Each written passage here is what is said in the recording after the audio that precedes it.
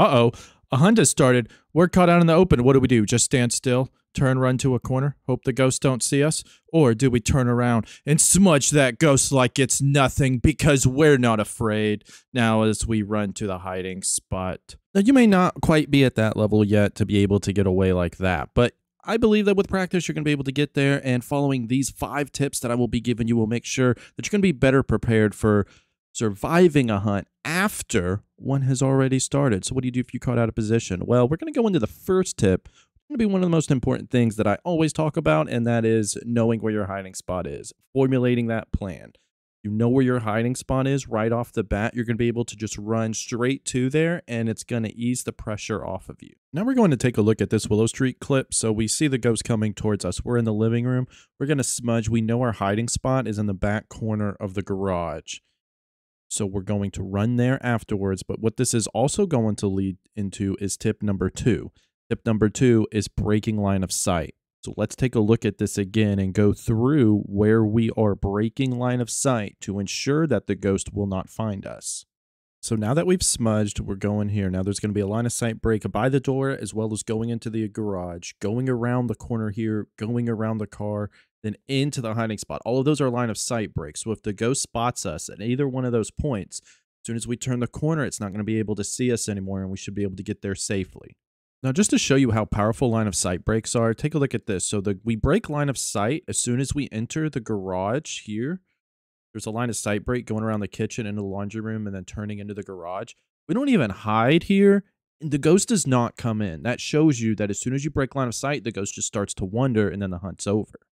And you can be protected even by not hiding. That is how important breaking line of sight is during hunts. That last clip will also go into the next tip, which is if you are trapped somewhere, a hunt has started, and you can't get to your hiding spot, close doors and get behind objects. I don't know how true this is. I don't know the facts, but it appears as though when you close doors, ghosts are going to be less likely to roam in there compared to when a door is open. This first clip here we're going to look at is Tanglewood.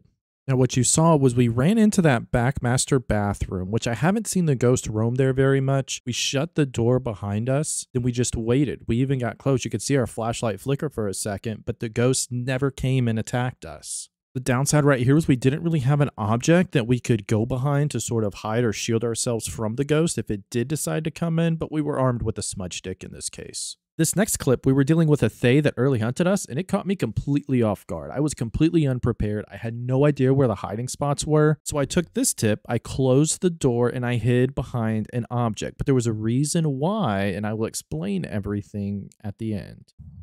All right, let's see.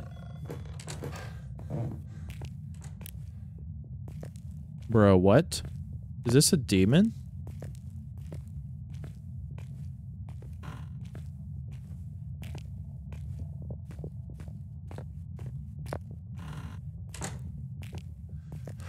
I think we're dead. So we ended up surviving this hunt and have been fine. And the ghost never actually entered the room. But the whole reason why I hid behind that object leads me into tip number 4, which is loop the ghost around an object to create distance while you run to your hiding spot. My whole plan, if the ghost did come in there, we would have been dead. It's a Thay at max speed. We would have been dead. We would not have been able to outrun it. But if the ghost did come in, I was going to have it loop around that object so I could then take off and hopefully find a hiding spot upstairs somewhere, which I know that it's not a great place, but in Willow, if you go to the back left bedroom behind the desk, it's at least a decent hiding spot if you don't have anything else, which we did not have at the time. So that would have been a good place for me to run to. And that would have been my plan, hoping that the line of sight breaks would have caused the ghost to stop there. Hopefully we could have got away. I really didn't think we could if it actually entered there, but that was my whole thought process. Let me show you now some other examples of what looping the ghost will look like. And so this is going to be like if we're stuck somewhere and we're like, oh God, where's the ghost coming from? I think it's blocking our path. We're not prepared for this. Okay, he's coming out of the room. So what we're doing, we're hiding behind this right now, hoping that the ghost does not see us. It's like I mentioned in the last video, hide behind objects. And you're like, all right, I know that if the ghost is going to come towards me, I'm going to try to lead it around. We're getting lucky because this ghost is not coming towards us. So we're like, oh God, please don't find me. Please don't find me. Oh, it's actually an obake. Okay. Oh, okay. That was actually an obake. I was not actually planning on that. I don't know why the ghost didn't come there. So that can also go along with the last tip of hiding behind objects. We actually got to see it shapeshift too. I wasn't even planning this. I'm just trying to record stuff. All right. Let's do another hunt with the same ghost, and so I can actually show you what looping around the object actually is. All right, so we're playing on amateur, so I just want to show you how this can be done, all right? Now, the ghost is spawning, so there he is.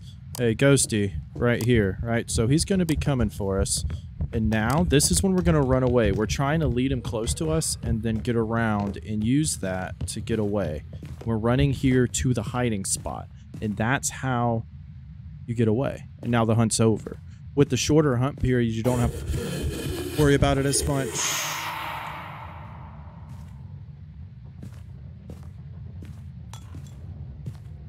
With the shorter hunt period, you don't have to worry about it as much because the hunt will end sooner and you'll be more easily able to get away. That's why one of the big things is don't panic. The next tip is going to be thoughtful when using sprint.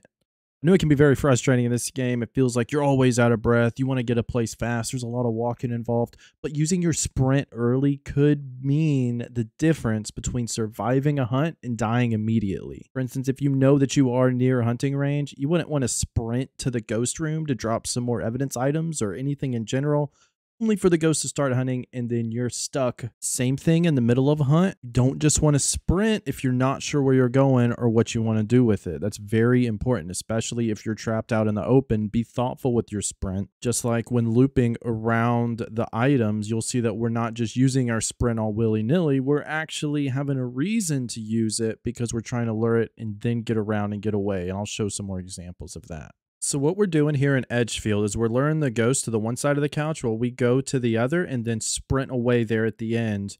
Use the line of sight breaks to get to the lockers and then we're safe. Same thing here in Ridgeview around this dinner table. We're not using our sprint as the ghost is coming towards us. We're luring it around the table and then sprinting at the end because it's going to take the ghost longer to go around or to turn around, and now we're safe. And then looking at this one, we're not going to use our full 3-second sprint on this. We're doing it in little bursts. We're going around. As they're getting closer, we're then speeding up again. Some we may run out, but look, we can repeatedly loop the ghost around the table, try to run away, and then we're safe because the hunt ends. Here's a special bonus tip. It's pretty simple, pretty straightforward, but the best way to survive after a hunt has started is just using a smudge stick. That's it. It's as simple as that. When should you carry a smudge stick and a lighter?